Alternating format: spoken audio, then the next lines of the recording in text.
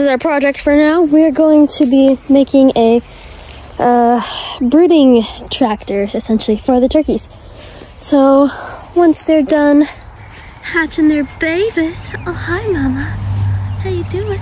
Once they're done hatching their babies, we'll stick them in here and they can have a little party. So based on my calculations, it is 50 feet around, and then so we got wire, 50 feet of wire, and zip ties and hook trimmers. So let's get started. All right, so I got this thing out the package. It kept falling over whenever I was trying to put it up, so that was annoying. I finally got it up there, and then I tied it to one of the posts and then wrapped it all the way around. This is what we got so far. Obviously I only have like 4 zip ties on it. This is just wrapped around, so we have like an idea of what it's gonna look like. But yeah, my hands are hurting, but I'm excited. I think it's gonna look good.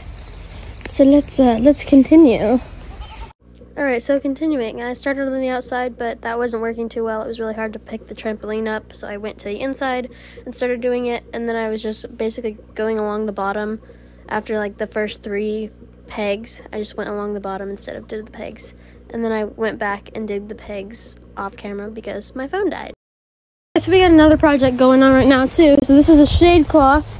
That's the bag it came in. So we'll throw that out later, but anyway, this is gonna be our new turkey brooder. It was a quail coop. That's why it's like painted all nice, because we've had this for a little while, but it hasn't been in use because we sold the quail, which was before the YouTube channel. So you guys didn't see him, but he used to have like 20 quail. Anyway, so we're gonna put the shade cloth up here, like over the top of it. Or maybe, well, no, we have to put it over the top because it doesn't have hooks in the middle. So it's gonna be a little bit difficult because obviously I'm not that tall. So we'll see how it goes, I guess. All right, guys, so I found a bucket to climb on.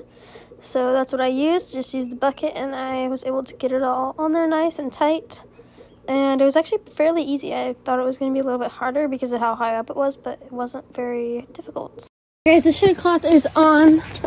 Let's go inside and check it out. So, beautiful, beautiful.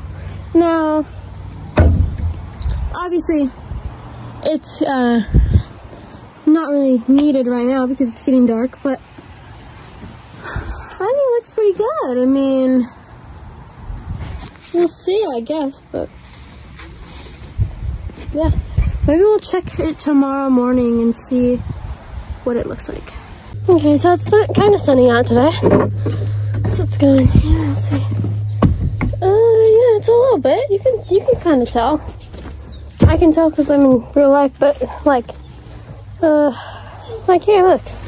That's not shaded, and that's the shade line. Yeah, you can tell. You can totally tell. These are bushes, so that's why it's shaded, but, and then there's like a little arch here. That's why that little piece is just not. See? Yeah, it's working. It looks good. Okay, so we got this thing reinforced now because she kept getting out. I don't know why she wanted out, but she kept getting out, going into this nest here and sitting on those eggs. And yeah. We want her to sit on her eggs, so she's trapped in there now. Or at least she should be. The netting's pretty tall. Goes all the way up to here. So if she can still get out of that, I'll have to put a roof on that too. But for now, we're gonna try that. But yeah. If you want to see more videos like this, like, subscribe, turn on those post notifications, and I'll see you in the next one.